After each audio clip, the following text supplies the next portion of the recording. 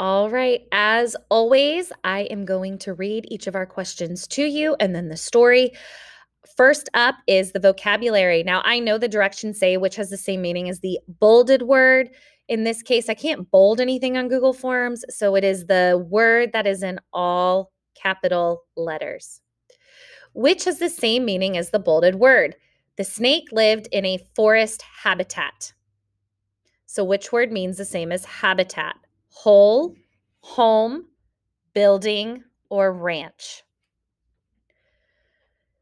He had noticed a solitary tree ahead of him.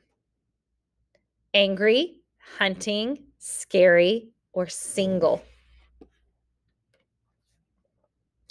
The number of mice multiplied, lessened, increased, disappeared, stayed the same. The farmer eliminated all the weeds in the pumpkin patch. Saw, found, removed, or looked for. Which phrase is a synonym for reintroduced in the sentence below? The gray wolf was reintroduced to the ecosystem. Taken out of, seen often in, never seen in, brought back to. Again, what is the same thing as reintroduced? All right, now we practiced our C or our VCE words. Remember that magic E or that silent E makes the second vowel in the word long. So what is the long vowel in the word dislike? Mistake. Tadpole. Amuse. Complete. Snake. Describe. All right, and then we have a short reading passage, 2 of them. I will read the first one and the second one and then go over the questions. Do zoos add to a community? There are those who would say no, but in fact, zoos are helpful for animals, especially those that are endangered or in danger of disappearing forever. Zoos can help protect them and keep them safe.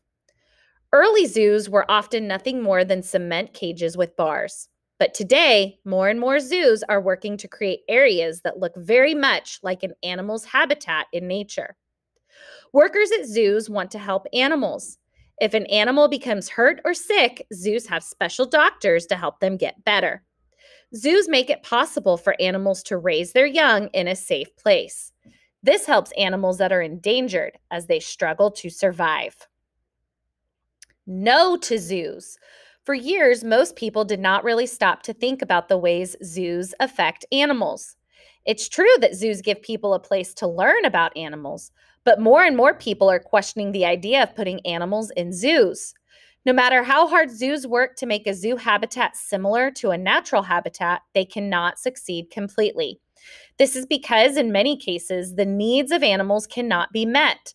For example, elephants and giraffes in the wild travel and run great distances. They cannot do that in a zoo. One reason people say zoos are needed is because they can help animals that are in danger of disappearing, but some animals simply do not do well in a zoo. Putting those animals in zoos is not fair.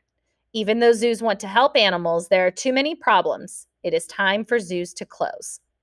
So which sentence from the first selection explains a claim or main argument from yes to zoos? You're going to have to go back to that story or the text. Which statement from no to zoos contains a fact about the topic? The 2 selections agree about the idea that. And finally, based on the selections, explain 2 different opinions that people have about zoos. So you need to tell me the opinion of each. You guys have got this. I've been so pleased with your work this week. Take your time, check your work. See you later.